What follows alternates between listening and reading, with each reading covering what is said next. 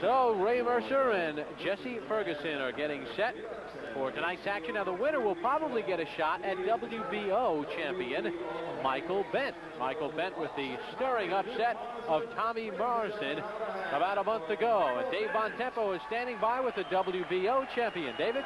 Okay, Michael Bentt, as you acknowledge the plaudits from the crowd, first of all, how has your life changed since your last victory?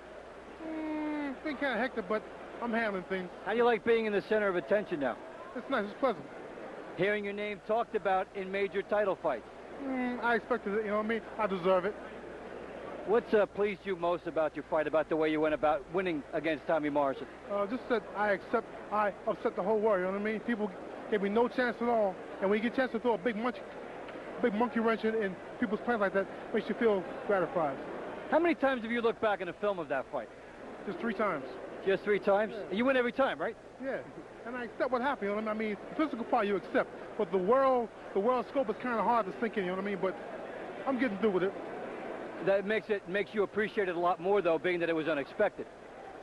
Well, I expected it. Right, but nobody had really picked up on you, and the experts hadn't picked up on you. That had to make it. The so-called experts. Right. Those people obviously aren't experts. I'm the only expert, you know. Nobody defines Michael Bentt with Michael Bentt. You know what I mean? So there you have it.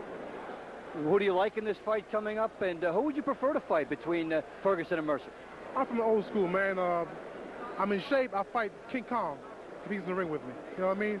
I like to Mercer, Ferguson, Lewis, Riddick, doesn't matter.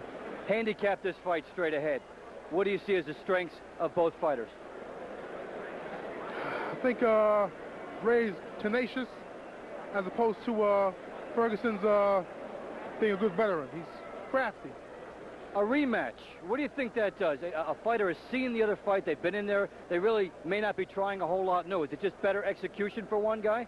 See, fights are all determined by character, man. And if it determines by who wants it more. First time Ferguson fought Ray, he thought that he'd beat him convincingly. Now, Ray's out to prove that he didn't. Bottom line, it's character. What do you think of the object of trash talk, that what goes on in the ring, that kind of a thing, bringing boxing to a new dimension quickly? What do you think of that? Well, Jordan talks trash when he played basketball, so I talk trash too. So does James Toney, so I'm a good company. Okay, we're going to talk boxing now. Michael, thanks so much for stopping by with us. Continued good luck. Nice win for you. And now we take it back to Bob Papa.